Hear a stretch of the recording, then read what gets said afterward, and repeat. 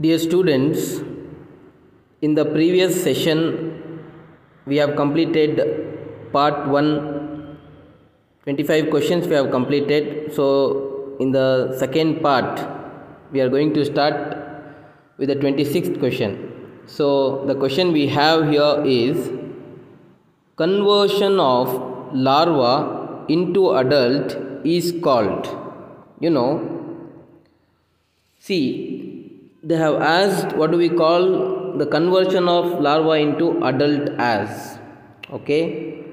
See, 4 options have been given. The first option we have is metagenesis. See, dear students, let me tell you here, metagenesis is an alternation of generation. All right.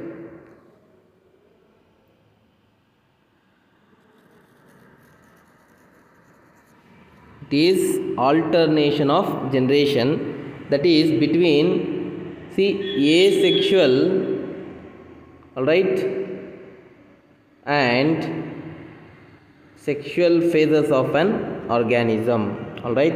See, an organism shows asexual form, then sexual, then asexual, then sexual. So this is called alternation of generation or metagenesis. Okay, dear students, let me give one example. See, a coelenterate, we have like Obelia, which shows the alternation of generation. So first one is not the answer for the question. So let us move on to the second option which is given. So it is given as metastasis. See, it is also not the option because it means to say that the cancer spreads, all right, from one body part, all right, to the other body parts. All right. So that we need to take into consideration. All right. So metastasis is a condition where cancer spreads from one part of the body to the other part. All right. So that is also not the answer. So let's next move on to the third one, that is metamorphosis. Yes, see, larva, until it forms an adult, it will undergo many developmental changes. All right. That is what we call it as metamorphosis, and it is very apt for the question given below. So we have to go for option 3, that is metamorphosis. But they also have given one more option, metamerism, which we have already discussed, students. See, let me tell you, metamerism, or you can also refer it to as segmentation, all right, where the body internally and externally is divided into segments or metameres. All right. So that is what we call it as metamerism. All right. In the segmented worms, we can find in a well-defined manner the metamerism. All right, which is also not the option here. So as I said the conversion of larva into adult is metamorphosis. Please go for option 3. Moving on to the next question, radial symmetry is shown by. 4 options have been given here. So Coelenterata, Ctenophora, Echinodermata, and all of the above. See, we know that radial symmetry means, all right, the organism can be divided into 2 equal halves from any plane passing through the center. That you remember. So that is what we call it as radial symmetry. See, the first option given here is Coelenterata. See, Coelenterata shows radial symmetry, no doubt about it. Okay. So ctenophores. See, ctenophores generally they show the radial symmetry, but they also have bilateral symmetry. But anyway, they show radial symmetry, so we have to consider that option as well. and echinoderms as well. So we are well familiar. The best example here, we all know the starfish, okay, which shows radial symmetry. Not only starfish, and we have almost all the echinoderms which are radially symmetrical. All right. So under Ctenophora, we can give, for example, we have Bero, all right, or Ctenoplana, okay, or Coeloplana, okay. Also you can give as an example Ctenoplana, all right. So all this, all right. Under coelentrates, let me give you, for example, we have Hydra, which is radially symmetric, all right. Then under echinoderms, as I said you, starfish is the best example. So anyway, so all these three invertebrate phylums, that is Coelenterata, Ctenophora and Echinodermata, show radial symmetry, and the answer for this question is option 4, that is all of the above. How many tentacles are found in Hydra? See, we know about Hydra, that Hydra belongs to an invertebrate phylum, that is Coelenterata, all right. And we also know that it is radially symmetric, all right. It shows radial symmetry, correct.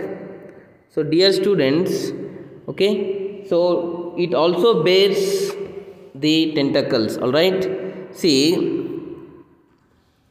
when you look at the structure of Hydra, all right, the Hydra is generally attached to the substratum, all right, and it has a mouth, and from where arises many tentacles, all right, and it may also have bud, okay. So this is the bud of Hydra, and this is the mouth, this is the mouth, okay, and these are tentacles. See, tentacles in case of Hydra ranges between 6 and 10, all right. So as 8 comes under 6 and 10, we have to go for the option that is 4, okay. See, both 2 and 3, all right. So the right answer is 4. Moving on to the next question, we have, in sponges, the middle layer in the body wall is called. So 4 options have been given here. The first option is mesophyll, second is mesoglia, then we have mesenchyme, or both 2 and 3. These are the options which have been given. So middle layer. First of all, let me tell you, dear students, that the primary germ layer, okay,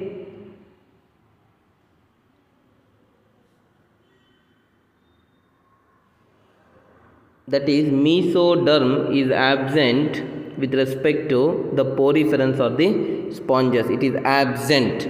Instead of mesoderm, all right, there is mesenchyme, all right, there is mesenchyme or mesoglia, both refers the same here, okay. There is either mesenchyme or mesoglia, okay. So both these are gelatinous matrix, so they form the gelatinous matrix in the in fact, in the absence of the primary germ layer, they occupy, okay. So they form the matrix. In fact, it fills the space between, see, outer we have pinacoderm, right, the outer ectoderm, or we can also refer it to as pinacoderm, all right, and inner we have choanoderm, all right. In between pinacoderm and choanoderm, we have, all right, this gelatinous matrix called as mesenchyme or mesoglia, all right. Mesophyll, which is mentioned the first option, are the cells which are generally present in the leaves of plant. Okay, so the answer is both 2 and 3. Okay, go for option 4.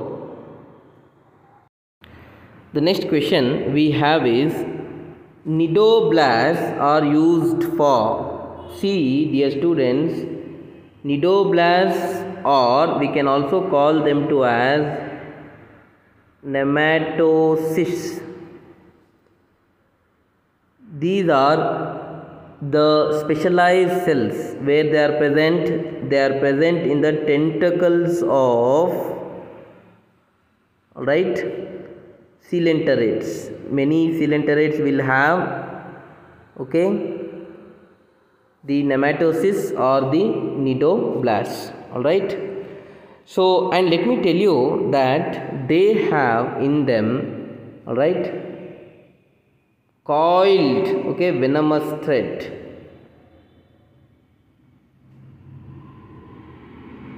All right. So this coiled venomous thread, all right, which is present in the nidoblast, can be in fact projected outside, all right, in self defense, all right, and it is also important to catch or capture the prey, and also for the attachment, all right, it is important.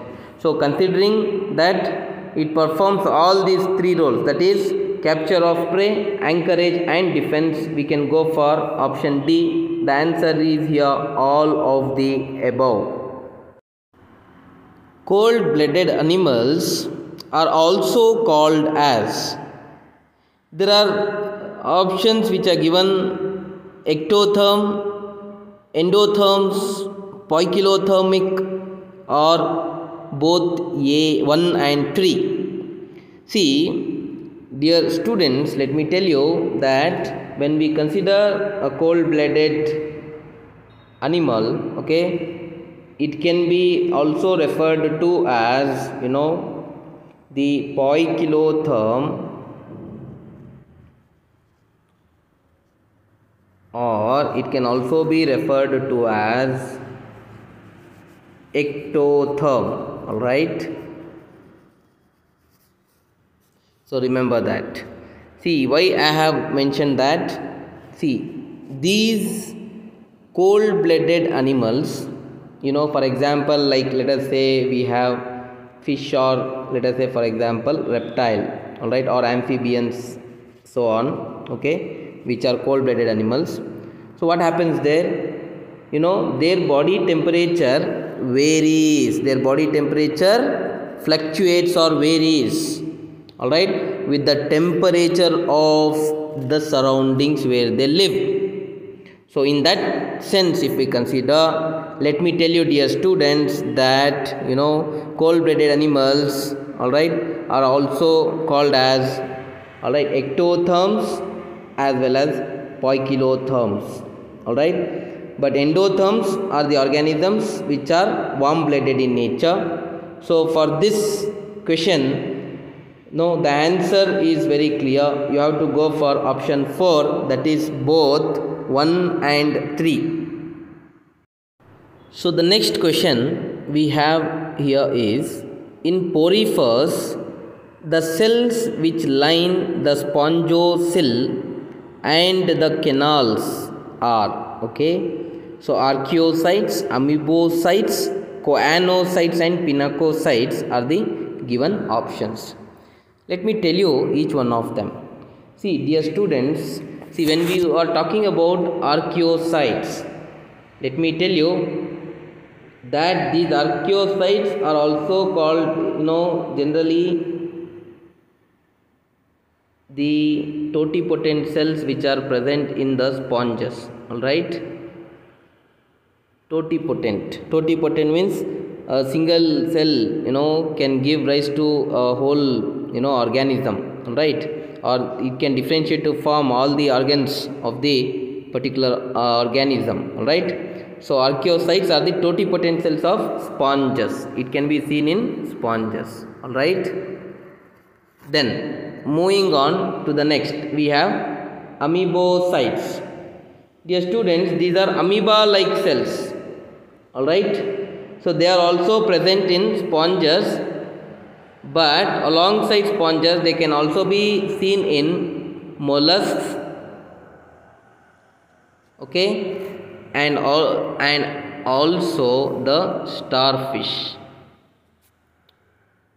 So remember this. Alright, so amoebocytes.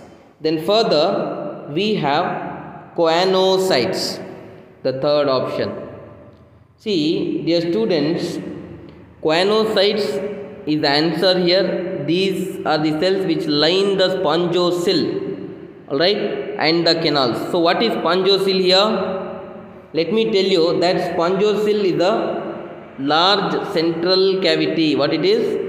Large central cavity, alright, which can be seen in sponges, alright. So that is what we call spongocoel. So the cells which line the spongocoel and the canals, they are water canals, okay. So those cells are called as choanocytes, okay. So this is the right answer. But let us also understand about the fourth option, that is we have here is pinacocytes, alright. These pinacocytes are the flat cells. These are flat cells, okay, found on the, alright, the outermost layer of sponges, alright. So they are present on the outermost layer. Which is the outermost layer? As we all know, pinacoderm, alright. So their pinacocytes are the cells, okay. So now, as I said you, the answer here is choanocytes, which line the spongocoel and the canals in case of sponges or poriferans.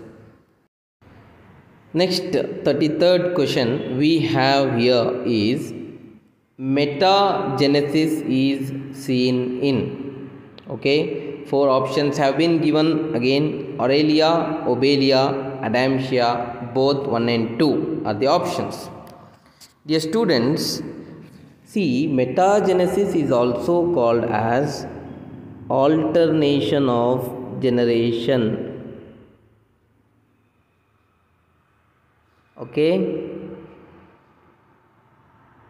So that means to say that an organism, alright, produces both sexual, alright, as well as asexual organisms, alright, all in alternate generations. They keep alternating. In one generation, alright, if it produces sexual form of organism, in the another generation it produces asexual, alright. So that's where it is called as what? Alternation of generation, okay. Let me say, let us first go with the options now. First option we have here is Aurelia. Aurelia, see, this belongs to, you know, Cnidaria, alright, or it is called as a Cnidarian. So let me tell you, commonly Aurelia is called as moon jellies, okay. Then further to go with that, let me tell you, secondly we have it, you know, Obelia. See, Obelia is a coelenterate. It is a coelenterate and it shows alternation of generation or metagenesis, alright. So here Obelia produces polyp and medusa. So let me tell you, polyp is the asexual phase, alright, of the coelenterate, whereas medusa is the sexual phase of the coelenterates, okay. So alternation of generation, that is asexual in one generation, in another generation sexual, again it asexual, again sexual, like this alternatively polyp and medusa keep producing, as in the case of Obelia. Alright, so the right answer here is option 2, but we also have other option here, that is Adamsia. Okay, let us also understand about it. Adamsia is also a cnidarian, okay, and it also does not show the alternation of generation. Alright, alternation of generation is not shown by this Adamsia as well. Okay, the only organism here shows the metagenesis is Obelia. So answer is 2. 34th question we have is, which pair of animals are similar to features mentioned? Okay, there are 4 options. Animals with features have been given. Okay, so we have to match the correct one.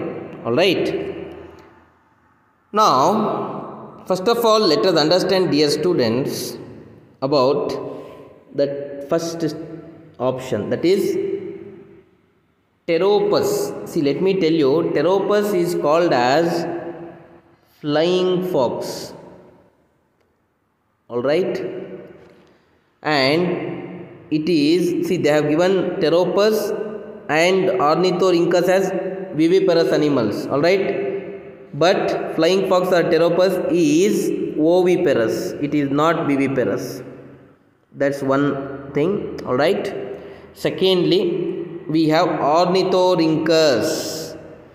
Ornithorhynchus is nothing but platypus. So platypus is also, it is generally egg laying mammal, it lays egg. It is a mammal which lays eggs. Generally mammals are viviparous in nature, but platypus and echidna are exceptions where we can find them as oviparous, so they lay eggs. Alright, so hence first option is not the correct one. Moving ahead, dear students, let me tell you about the garden lizard and crocodile. Both are reptiles. Garden lizard has 3-chambered heart. Alright, so with 2 auricles and 1 ventricle, whereas crocodile is the exception in case of reptiles, where all the reptiles generally they have 3-chambered heart, but crocodile has 4-chambered heart. Alright, so that means it has 2 auricles and 2 ventricles. Alright, so the given option is both have 3-chambered heart, so that is also wrong. Next, moving ahead, let us go for the third one. Ascaris and Encyclostomata, they have metameric segmentation, it is showing here. Okay, see, let me tell you, Ascaris is a roundworm which does not have segmentation. We don't have the metameric, alright, segmentation here. Alright, then to go with this we have Ancyclostoma. Alright, so here Ancyclostoma belongs to Encyclostomata. It's a genus of nematodes. It is nematode. Alright, where, let me say, nematodes like what? Like hookworms are included here. Hookworms. Alright, so even Ancyclostoma is included in the Encyclostomata. Alright, now it also does not have the metameric segmentation, so they have given, it shows metameric segmentation, so the given option is wrong. Then moving to the last option, seahorse and flying fish, they have given it as cold-blooded animals. See, seahorse or hippocampus. Alright, firstly let me tell you, and as well as flying fish. Flying fish here it is referred to as Exocetidae. Alright, both are cold-blooded or poikilothermic animals. They both in fact have the ability to in fact change their body temperature according to their surroundings. Alright, so it is the correct option which is given. So you have to go for option 4. Option 4 is the right answer. 35th question is Trochophore larva occurs in Chiton, Nereis, Aphrodite, all of the above are the options given. Now let us understand what do we mean by Trochophore larva here. Okay, so it is a type of larva which is free swimming. Alright, first is it is free swimming and it is planktonic. To go with that, it is generally survives in marine regions. Its habitat is marine. So remember, it's free living, planktonic and marine larva. Alright, it is very small and it looks very much transparent, okay, or it is translucent in nature. Okay, so it has many cilia in its body. Alright, this is called as Trochophore larva. It is free swimming, alright, planktonic, marine. It's very much small, translucent, and it has cilia over its body. Now let us understand Trochophore larva occurs in the options. Okay, now the options here given are, first is Chiton. Chiton is a marine mollusk. Okay, so it survives in the marine water, sea water. Okay, so Nereis, which is given here, it is generally marine. Nereis, okay, it's marine and generally it is annelid. Okay, then dear students, Aphrodite we have. Okay, Aphrodite is also called sea mouse. Sea mouse because of its appearance, and it is also marine and it is a polychaete worm. Alright, polychaete worm. Alright, so now, or it belongs to Annelid only. Okay, it belongs to the phylum Annelida. Okay, so now let me tell you that out of these options, okay, we have to go for all the above. Okay, answer is all the above. Chiton, Nereis and Aphrodite, all these organisms show Trochophore larva. The next question we have is Agnatha is represented by which class? Alright, 4 options have been given: Cyclostomata, Chondrichthyes, Osteichthyes, both 2 and 3. Now let me tell you, dear students, see, let us understand the classification here. Okay, see, phylum, alright, Chordata is divided into 3 subphylums. Alright, the first subphylum is Urochordata, second phylum is Cephalochordata, and the third phylum is Vertebrata. Alright, and further, Vertebrata is classified into 2, in fact, divisions. Alright, the first division is Agnatha and the second division is Gnathostomata. Okay, so we have 2 divisions. Alright, now Agnatha has only one class, that is called as class Cyclostomata. Alright,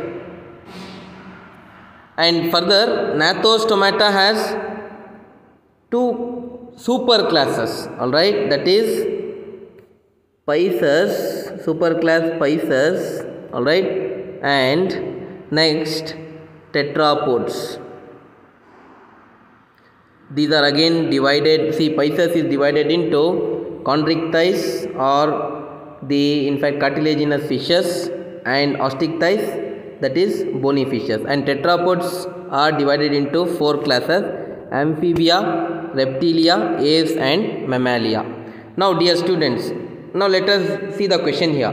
Agnatha is represented by which class? See, it is represented by the class Cyclostomata, as you can observe here in the given picture or the given classification. You can very easily say that Agnatha has one class, that is Cyclostomata. Alright. Furthermore, the chondrichthyes are the in fact marine animals. They have streamlined body, and cartilaginous fishes, which we already know. Osteichthyes are bony fishes. Alright. They have bony endoskeleton, body is streamlined. There can be both marine and freshwater. Alright. So here the answer we have to go for is one, that is Cyclostomata. Alligator is the member of, okay, 4 options have been given. The first is Pisces, aves is the second option, to go with reptilia and amphibia. Alright. Now let me tell you that the alligator and crocodile are the reptiles. Alright. They both are relatively similar. Okay. So what difference do we find with respect to alligator and crocodile? Let us understand. Okay. See, alligator has long armored body. Okay. First point. Okay. They have thick scales or bony plates on their body. Second point. Okay. These bony plates are called as scutes. Alright. Then they have short, powerful legs. Alright. And they have a long snout. Fourth point. Long snout. Snout here represents the projecting nose and mouth of an animal. So it will include the nose and mouth. Alright. So now this is about alligator. Alligators have generally, see, U-shaped faces. U-shaped faces they have. Alright. Now let me say few aspects about crocodile. Crocodile will in fact, see, has V-shaped body. Okay. And in fact, when compared with alligator, alright, it is having,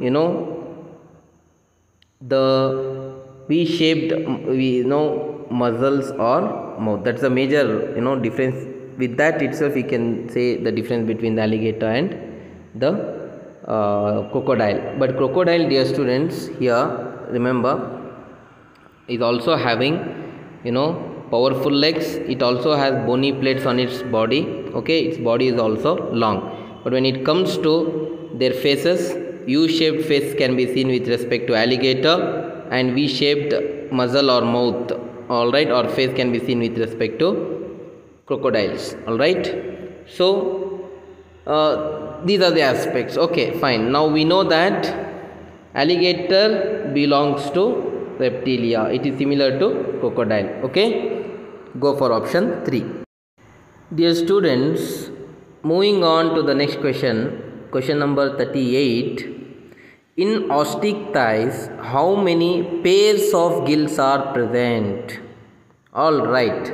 So now, first of all, let me tell you that osteichthyes are also called to as the bony fishes. Alright. Their endoskeleton is made up of bones. That's why they are referred to as bony fishes. And they have streamlined body. They can be present in both marine habitats as well as freshwater habitats. Alright. Now, when we consider osteichthyes, generally we have 6 pairs of gills in them. For example, rohu, catla, okay. So most of them have generally 6 pairs of gills. So please go for the option 4, that is 6. Segmentation of body is first observed in the which phylum they are asking, okay. So all the invertebrate phylums have been given here. Option 1 is Platyhelminthes. To go with Aschelminthes is the second option. Then Annelida, third option, and fourth option we have here is Arthropoda. Alright students. Now see, segmentation or metamerism we already know. See, segmentation or metamerism is internally as well as externally the organism is divided into segments or metameres. That's what we call segmentation, okay. This segmentation for the very first time appeared in annelids. Alright. So this point you note down. Then further let me tell you that the segmentation is the fundamental characteristic of annelids. It is the most important characteristic feature of the invertebrate phylum annelid. Okay. So they have metameres or segments in the externally and internally in their body. Now that's one aspect, okay. So first it was observed with respect to annelid, so you have to go for option 3, but also let us understand the other options. In case of Platyhelminthes we don't find the segmentation at all, and secondly in case of Aschelminthes they are circular in cross section and they also are unsegmented. They also don't have segmentation. So then fourth option we have arthropods. Okay, let me tell you that arthropods have segmented bodies like annelid worms. Alright, but these segments they become specialized, okay. So they with one pair, each segment will have one pair of appendage generally. Alright, one pair of appendage. So appendage, what is appendage here? Appendage represents the projection which arises from the body, the hair-like or bezel-like structure. Alright, so in each segment you can find that in case of arthropods. Anyway, for the very first time it was observed in Annelida. So go for option 3. 40th question we have here is sea pen is Physalia, Adamsia, Pennatula, Gorgonia. So considering this, let me tell you each one of them. First let us discuss about Physalia. See, Physalia is also called as the Portuguese man of war. Alright. So remember this. Alright, or it can also be called to as blue bottle or floating terror.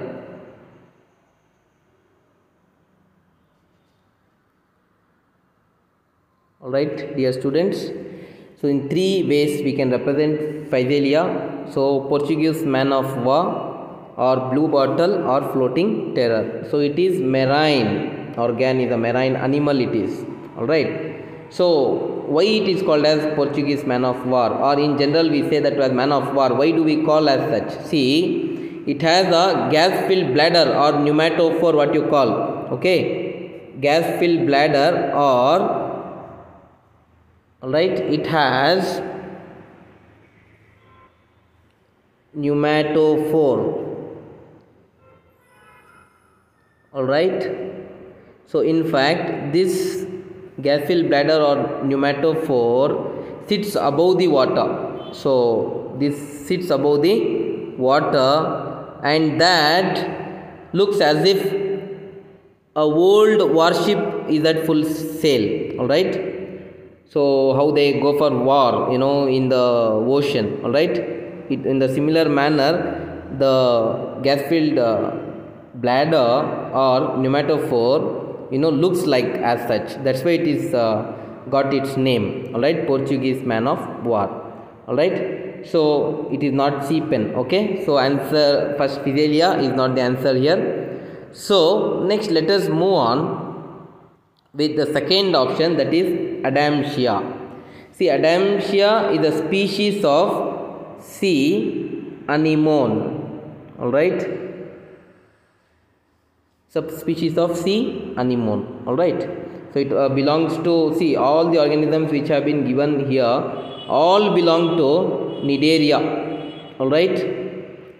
Phylum Cnidaria. Remember that. Okay. So Adamsia is generally a species of sea anemone. Next we have Pennatula. See, sea pen is actually Pennatula. All right. Why it is called Pennatula? Because they have feather-like appearance. All right. They have feather-like appearance. All right. So which looks like, antique quill pens. Very long before people used antique quill pens. All right. It looks like that. So its feathers look like that. Hence the name it is given as what? Sea pen. It is a marine animal belonging to the phylum Cnidaria. All right. So answer is Pennatula. You have to go for option 3. Also, let us understand about the other option, Gorgonia. See, Gorgonia is called as sea fan. Why is it called as sea fan, dear students? See, it actually looks like a plant. Sea fan looks like a plant, but in fact it is a animal. Let me tell you that. All right. It looks like a plant, but it is animal. See, animal, it in its body it has forked branches like plants. That's where it is called as sea fan. Forked branches, or like a fan, how it has forks. In the similar manner, it has forked branches in its body. That's why it has got its name as sea fan. All right. So now let me tell you that Physalia is called Portuguese man of war, or blue bottle, or floating terror. Adamsia is referred here as a species of sea anemone. Pennatula is actually the sea fan. Pennatula is sea pen and Gorgonia is sea fan. So answer here, sea pen is Pennatula. Option is 3. 41st question we have here is, which one belongs to mollusca? Alright, so mollusca are the soft-bodied invertebrate marine animals. Okay, so under that, which organism belongs, we have to choose. So 4 options have been given. Let us start with the last option, that is, first let us go with jellyfish. See, jellyfish belongs to generally the class Cnidaria, and it is a marine invertebrate animal. All right. These animals don't have bones. They are animals without bones. Animals without bones. Okay. So fine. That's one thing, and it does not belong to mollusca. Silverfish. So when we consider silverfish, it is very small. All right. And I can say it is a wingless insect. It is a wingless insect. It is not belonging to the phylum mollusca. It belongs to Arthropoda, okay, which has a class called Insecta. Under that, silverfish is included. See, it has got its name as silverfish because of its silvery light grey color. Then the next we have dogfish. See here, several small sharks, all right, belonging to the class Chondrichthyes, all right, are included here. All right, children. So now this belongs to the phylum Chordata. All right, dogfish belongs to the phylum Chordata. Then we have devilfish. devilfish is the correct answer. See, devilfish is generally called as, commonly called as, it is the common name actually, and in fact it is the octopus. Octopus in general or in common is referred to as devilfish. So as we all know, octopus belongs to mollusca. Alright, so please go for option 1, devilfish or octopus, both are same, so which belong to the phylum mollusca. 42nd question we have here is, which of the following animal belongs to the class Crustacea? Alright, see, let me tell you, firstly we are talking here about Crustacea. So Crustacea is the subphylum. Alright, actually it is a subphylum. It is actually, in the question it is mentioned as class, but it is actually the subphylum of the Arthropoda phylum. Anyway, so first we have mosquito. See, mosquito, dear students, it is all, see, mosquito, prawn, grasshopper and cockroach, all are here arthropods. They belong to the phylum Arthropoda, but they have different classes. Now let us understand each one of them. See, firstly we have mosquito. So mosquito belongs to the class Insecta. Alright, so secondly, prawn or cyclops belongs to the class or subphylum Crustacea. We generally say it too as the subphylum. Okay, then we have grasshopper, which belongs to again the class Insecta. Alright, then cockroach also belongs to the class Insecta. Alright, see, Crustacea is a, what I can say, I said this instead of class you can write down here subphylum. Crustacea is a subphylum. Alright, so now let me tell you, then which is the class, you can ask me. So here class is Malacostraca. Class is Malacostraca. Alright, so remember that. Alright, so answer, so if we consider subphylum Crustacea, alright, the answer we have to go for here is cyclops or prawn, which come under the class Malacostrata and subphylum Crustacea. Dear students, 43rd question we have here is, what is common between ostrich, penguin and kiwi? See, are they running birds or migratory birds or flightless birds or four-toed birds? Now here, it's a bit critical question actually. It seem to be a easy, but it is critical question. Let me tell you why. See, when we consider firstly ostrich, okay, so ostrich is a large flightless bird. It does not fly. Okay, one aspect, it's a flightless bird, native to many large areas of Africa. Alright, so it has the ability to run, so we can say also as what, it has the running bird. Alright, then furthermore, let me tell you, we need to also consider that generally they don't migrate. They do not migrate. Alright, see here, this is one aspect. Alright, so as they don't migrate, all this, they have to be one common character there has to be. Let us understand. So it is a flightless bird.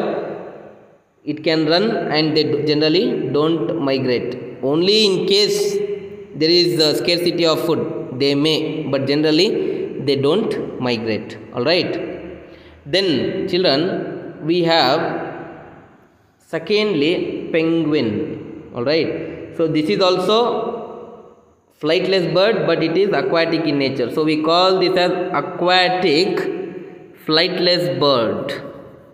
Alright, aquatic flightless bird it is. All right. So generally in the southern hemisphere we can find more of penguins. So here firstly it is a flightless bird, okay. Then second, it is adapted for swimming, all right, but it cannot run. It cannot run, but it can, what I can say, walk with short steps. That walking with short steps can be also referred to as waddling, all right. So waddling is shown by the penguins, all right, children, okay. So that is one thing. And generally they don't migrate, but emperor penguins, the bigger penguins called emperor penguins, they do migrate, okay. Anyway, that's the one option here. Next, let us also talk about one more bird here, that is kiwi.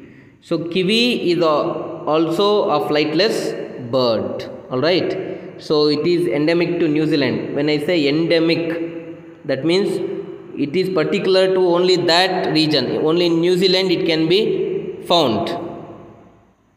And let me tell you, dear students, that these kiwi, generally they are adapted for running. As they are flightless, they run, all right. They can run as fast as human actually, all right, or humans rather, okay. So it is kiwi is also regarded as the national bird of New Zealand, all right. Then kiwis generally don't migrate. They also don't migrate. Now let us understand how many toes these birds have, all right. See, ostrich, when we consider, firstly, see, ostrich has 2 toes, all right. Then moving on to penguin. Penguin has generally 3 toes, and kiwi has, okay. So when we consider kiwi, 4 toes are present, dear students, all right. So which is different. Ostrich has 2, penguin has 3, kiwi has 4. We cannot say all these are 4-toed animals as the 4th option which is given. So see, when we look at 43rd question, as I said, all the animals are flightless birds, all right. Few of them can migrate, few of them may not migrate, all right. Few of them may be adapted for swimming, few of them may be adapted for running, all right. So as such, okay, dear students, so there are, the correct option, all 3 are flightless birds, so go for option 3. The next question we have here is, which is not detectable in birds? See, 4 options have been given. Pectoral girdle, all right. Secondly, pelvic girdle, to go with forelimbs and hind limbs. See, in case of birds, that is the 3rd option, forelimbs are not detectable. Why? Because these forelimbs are modified into wings, all right. So they are not detectable in birds, okay. So we have to, this is a direct question, so please go for option 3. Option 3 is the correct answer.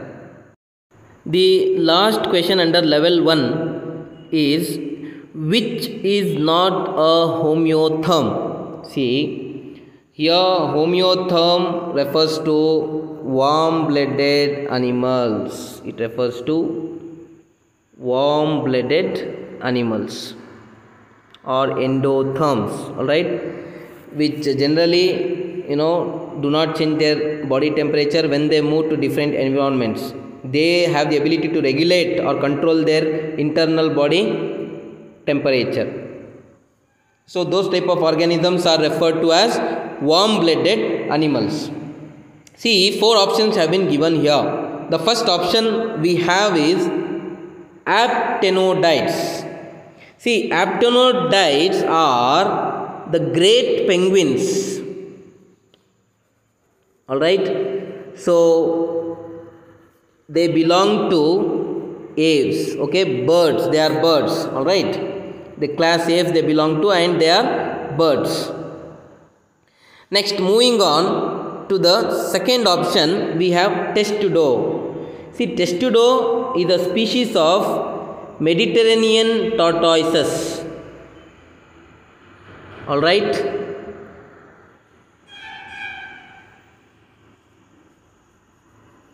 So this testudo, belongs to class Reptilia, hence it is a reptile. All right. Then next, let us move on to the third option, that is Delphinus. See, Delphinus is common dolphins. They are common dolphins. So these are mammals. All right. Next, we have one more, that is Neophron. So it is called as Egyptian vulture. All right. So this Egyptian vulture belongs to the class Aves. So it is also a bird. Now let me tell you, dear students, among these four options, the more appropriate answer is testudo. Testudo is a reptile and it is warm-blooded. Among all the other three, are cold-blooded or poikilotherms. Only testudo here is a homeotherm or warm-blooded animals. So go for option 2. Dear students, next let us move on to level 2 questions under animal kingdom. All right. So here first question we have is, when body cavity is not lined by mesoderm. All right. So that means the primary germ layer, mesoderm is absent here. So instead of mesoderm, all right, the scattered pouches, all right, are present between the ectoderm and endoderm. So such a body cavity is called as, is the question. So four options have been given, whether it is called as coelom or true coelom or pseudocoelom or acoelom, we need to here check. Okay, let me draw a diagram and explain you. See what they are saying. It has the ectoderm. All right. So we have drawn the ectoderm. All right. Then endoderm. So this is the endoderm. All right. So this is the inner primary germ layer. Now instead of mesoderm, all right, mesoderm is in fact here divided into scattered pouches. All right, like this. All right, if there is a presence of the scattered pouches like this, all right, these are the scattered pouches, dear students. All right, scattered pouches.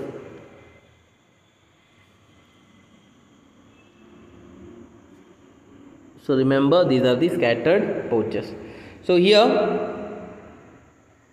these type of, what we can say, the body cavities, rather the outer ectoderm, inner endoderm, and the scattered pouches in place of mesoderm, if they are present, we call them to as pseudocoeloms. We call them to as pseudocoeloms, and these pseudocoelomate, animals belong to the phylum Aschelminthes, the only phylum, the only invertebrate phylum rather, which shows the pseudocoelomate animals is Aschelminthes. All right. So please go for option 3. It is the right answer.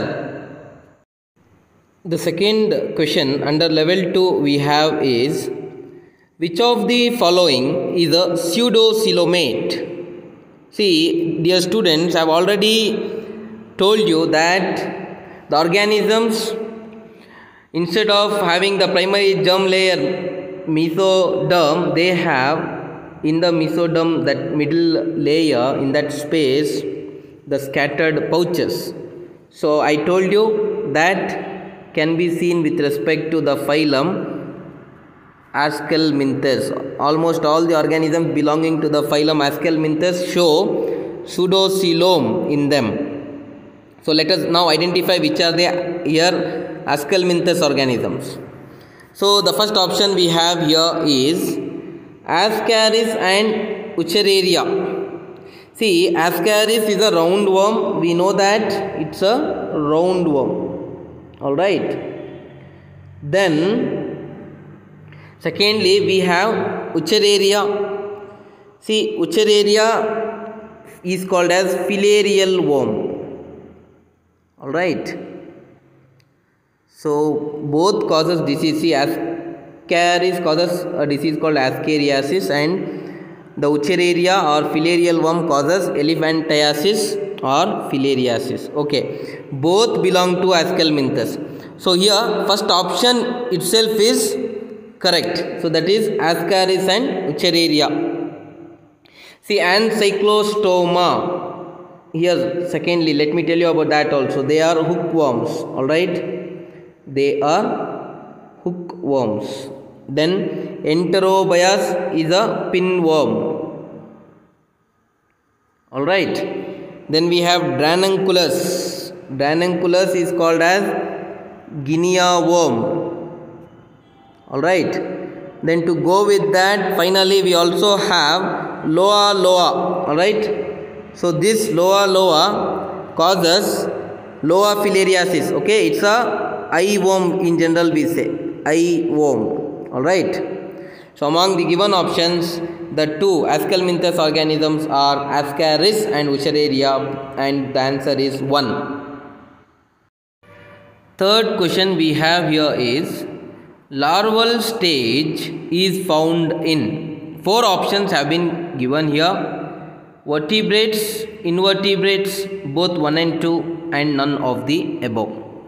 The organisms which show larval stages have indirect development, that we know.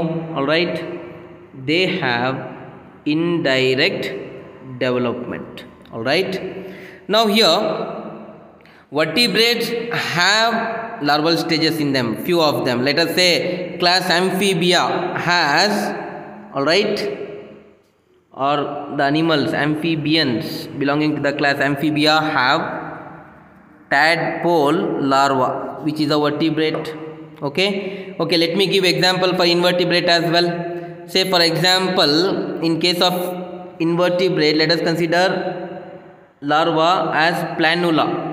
Alright, most of the phylum show here as well, but let us say planula. Planula is a larva which can be seen in cnidarians, alright, annelids, mollusks, as well as crustaceans and so on. Alright, so here larval stage is present in both vertebrates as well as the invertebrates. So we need to go for the option 3, that is both 1 and 2. Next we have organisms which give birth to young ones are called. Alright, this is a direct question. Without any hesitation, you can just frame the answer in your mind and tick. Okay, the organisms which give birth to young ones are called viviparous. Alright, see examples you can give for viviparous are, you can give human beings. Alright, or you can give other mammals as well, like cows, alright, dogs and so on. Alright, all these are the organisms which directly give birth to young ones. Then okay, we have oviparous here. So oviparous are the organisms which lay eggs. Alright, say for example, we have frogs, we have different types of snakes. Alright, then we have lizards. Alright, then to go with that, even we have ducks, fishes, alright, penguins, octopus. All these are what? Oviparous animals. So please understand that, dear students. So next, ovoviviparous animals. So what are these ovoviviparous animals? See, these animals are intermediate between oviparous and viviparous. First of all, let me tell you, they don't have the tissue, which is an important tissue for supplying nutrition, for elimination of waste, for supplying oxygen and so on. That is placenta is absent here with respect to ovoviviparous animals. So what actually happens here? Let me tell you. See here, embryos, alright, in fact develop inside the eggs. They develop inside the eggs. But let me tell you, they in fact remain, few of them remain in the mother's body. Alright. Embryos develop in the eggs, but still few of them remain in the mother's body until they are ready to hatch. Okay, or in simple sense, let me tell you, mother here in case of ovoviviparous animals does not provide nutrition for the developing embryo. So the yolk, at the expense of yolk, by utilizing the yolk as nutrition, the organism or the animals here grow. So that's what we call ovoviviparous. Okay, dear students, examples for ovoviviparous, let us now understand that, some of the rays, alright, snakes, alright, some snakes also, earth boa, okay, and to go with that, even some sharks, alright, all these show ovoviviparity, or they are ovoviviparous animals. So these are the other options which I have explained to you, but the answer for the given question is the animals which give birth to young ones are viviparous animals. So go for option 2.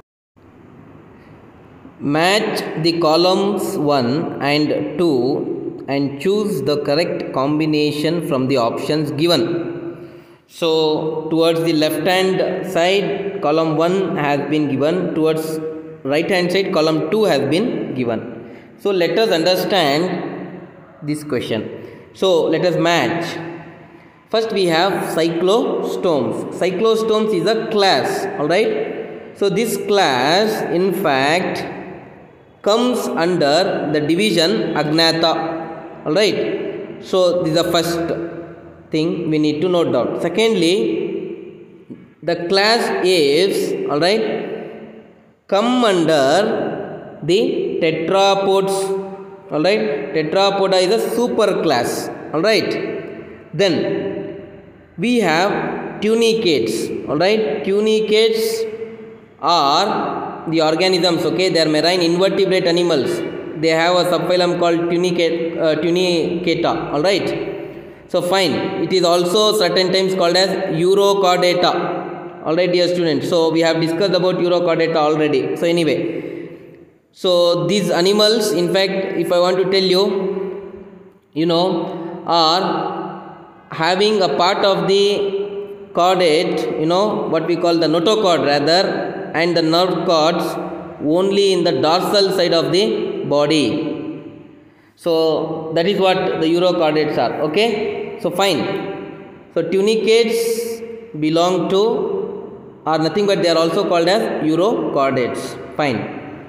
Then we have balanoglossus. See, balanoglossus is a hemichordate. Alright, it belongs to the phylum Hemichordata. So it is a interlink between, it's a connection between, okay, vertebrates and invertebrates. I mean to say Hemichordata. Fine.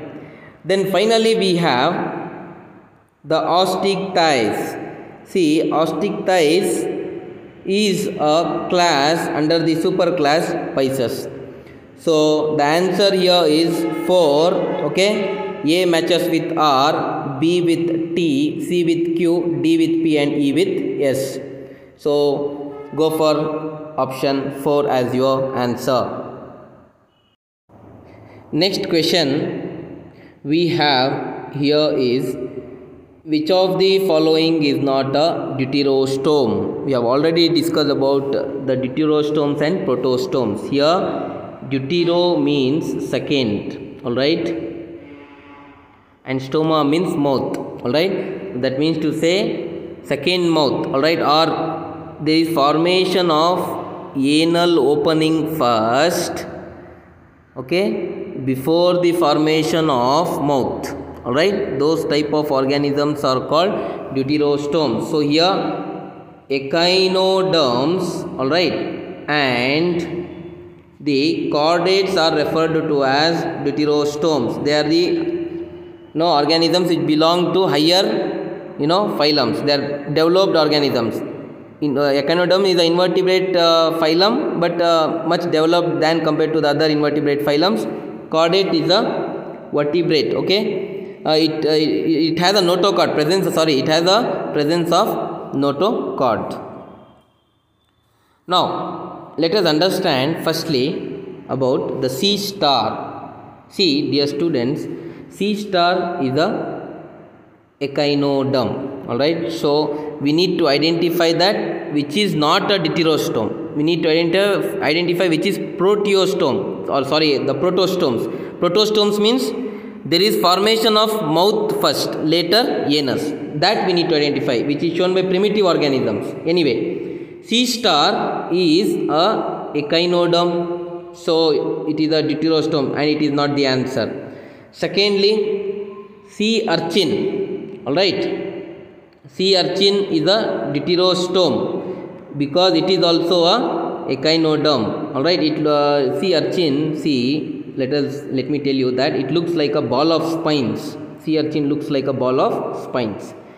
So echinoderm. Sea fan is a cnidarian, all right. It's a cnidarian, so make a note here. So cnidarian is a primitive invertebrate phylum, and it is a protostome, all right. Here there is formation of mouth first, later followed by the formation of anal opening, all right. Sea fan is the correct answer here because it does not show the formation of anal opening first, okay. So it is not a deuterostome. Sand dollars, all right, the next option we have. So it is also echinoderm, all right. They have flattened disc-like body, okay, that's why they are referred to as sand dollars, okay. Echinoderms, they are also echinoderms. So as I said you, echinoderms are deuterostomes. So in this question we need to identify which is not a deuterostome. Sea star, sea urchin and sand dollars are echinoderms. These options are eliminated. Sea fan is not a deuterostome, it is a proteostome, so we have to go for option 3. Dear students, 7th question we have here is pentaradial symmetry occurs in, okay. See, it's a type of radial symmetry. Pentaradial symmetry is a type of radial symmetry, okay. So which is a characteristic of, we can say, the higher invertebrate phylum, that is the echinoderms, all right. So here the body parts are arranged in 5 rays of symmetry. Say for example, we have here, all right, a star, all right. So this star is arranged, it is having pentaradial symmetry, dear students, all right. So it is arranged in 5 rays of symmetry. The best example we can give is starfish, all right. So this one aspect, that means what? Pentaradial in simple sense, if I want to tell you, see, the organism is in 5 parts around the central axis. That's what is pentaradial symmetry. Okay, fine. So the answer here, without doubt, we have to go for echinoderm itself. Arthropods, molluscans and annelids, they show bilateral symmetry where body can be divided into 2 equal halves from only single plane passing through the center. So please go for option 1. Open circulatory system occurs in, alright, first let us understand what do we mean by open circulatory system. See, it is open circulation, alright. So the blood is here not enclosed by Okay, they are not enclosed by the blood vessels. All right.